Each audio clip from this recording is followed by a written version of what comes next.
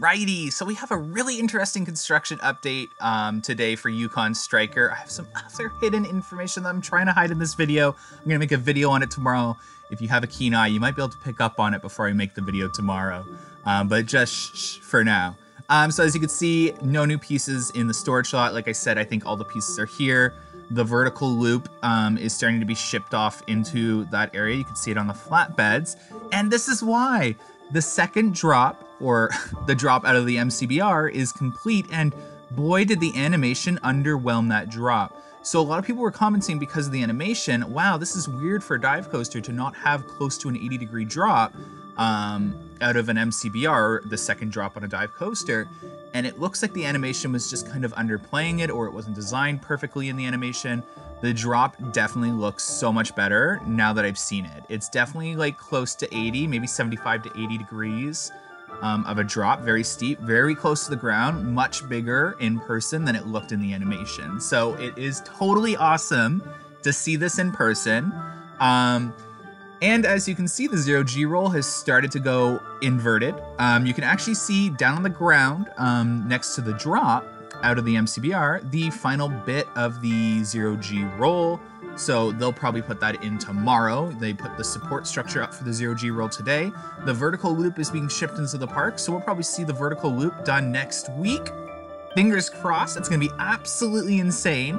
Again, this coaster is probably at the 60% mark for 60-65% mark in terms of completion. Keen eyes, cough, cough.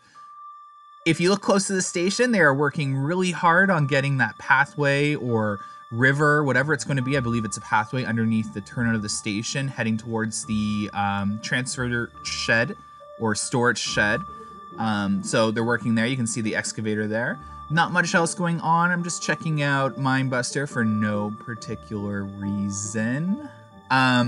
But yeah, this is looking amazing. I'm absolutely loving the look of Yukon Striker the more I see it completed. Totally awesome. I can't wait to start seeing Frontier Canada stuff. But I cannot get over how much better that second drop out of the MCBR looks. This actually calms me down a bit for that kind of really weak second half. I can tell we're gonna definitely pick up some good momentum there. And kind of have a much better end to the ride than we typically thought as we go into that photogenic part where you can look up and watch riders turning into the brake run. So that's gonna be sick. The ride looks absolutely stunning as usual. All of you already know that though. But yeah, I'm trying to think if there's anything else to talk about because I've just been so excited, if you can't tell by that second drop. I'm really pleased with how it turned out. But yeah, so again, just to go over it quickly, you have vertical loop pieces sitting in the storage lot on flatbeds that'll probably be brought in tomorrow. The 0G roll pieces are all connected together and will be installed all at once. So they'll go from that piece right there, you see that's almost inverted, and go all the way to the support beam. So that's a lot of pieces all connected together, and that's why you see that second crane down there next to the yellow crane, just unfolded.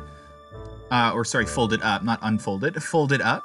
So you'll probably have the both of them lift that into place tomorrow. So that'd be awesome. And then the vertical loop, it going into the vertical loop will be put in place. You can see all the supports laying down there underneath the lift hill and with the little cherry picker down there. Or I think that's actually a mini crane that'll install those. Those are probably the vertical loop support columns that they'll start building.